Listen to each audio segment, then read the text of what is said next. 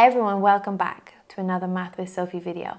Today we're going to be getting into three-dimensional geometry. We're going to be looking at how to find the equation of a plane in parametric form. That's a specific form.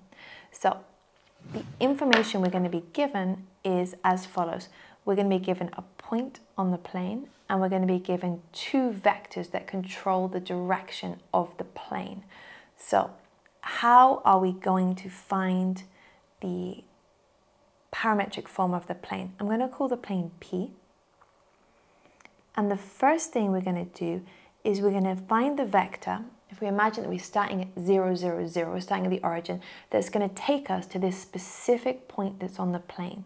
So the vector that will take us from 0, 0, 0 to 2, 1, 3 would be 2, 1, 3. And I'm going to use an application called GeoGebra and link the resource below in the description.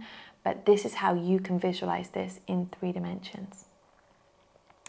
I've already found the equation of this vector here. So if you imagine that we started here right in the middle at 0, 0, 0, we've currently found the red vector, the vector that's going to take us to the point that we know is on the line. Okay, so we found this first vector. Now we want to think about what the line is going to look like. I like to think about the line as a piece of A4 paper, that could obviously be infinitely bigger, but tilted in 3 dimensions. So let's visualize what the plane looks like. This is the plane. We can consider looking at the plane from different angles just to help our understanding of what it looks like. So if I rotate it round this way, we can also look at it from above and below. Okay?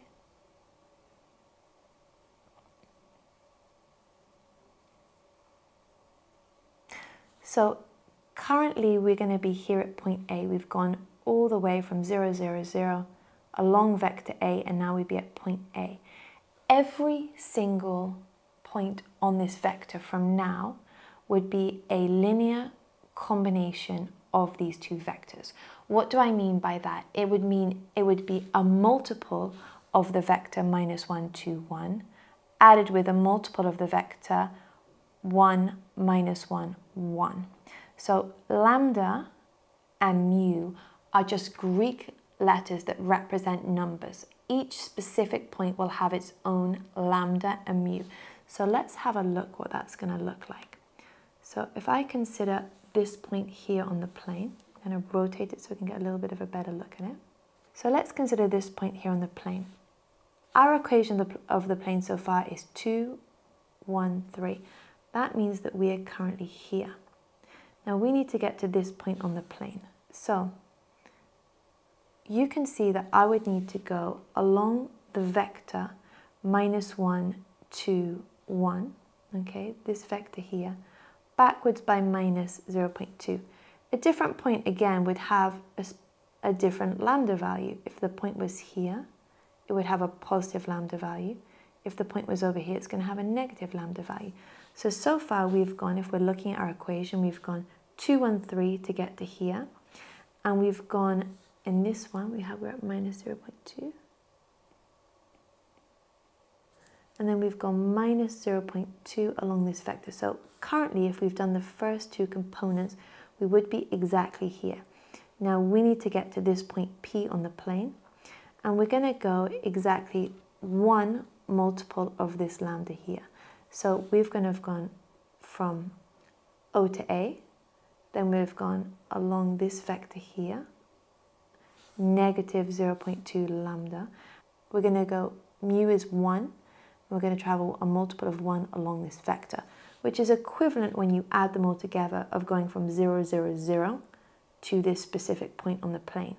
Now, every point on the plane will have its own lambda and its own mu, but you can see that if I move, for example, the lambda and the mu, let's put it something like down here. This other point on the line is still a combination of lambda and mu. All we've done is we've changed now lambda to be 0.2 and mu to be -0.6. So our final answer in our exam is going to be plus lambda times by -1, 2, 1 plus mu times my second vector, and it doesn't matter which way around you have these, 1 minus 1, 1. If you're in the exam and you want to have a similar experience where you can look at this in 3 dimensions, you can use your Casio. You can go to the 3D graph option, okay? Inside type, you're going to select plane and execute here. Now you're going to have this in a vector form, so you're going to press F2 and you can type this in. 2, 1, 3 is your point that's on the line, and these are multiples of your 2 vectors, so minus 1, 2,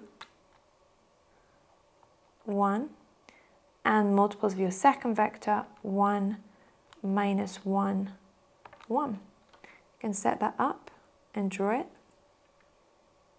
and you can see that's your plane in 3 dimensions. And similar to GeoGebra, you can rotate it round so you can see it in 3-dimensional space. I hope this video was useful, and now you're able to find the parametric form of a plane. In the next video, we're going to be converting this parametric form into a Cartesian form, so keep watching.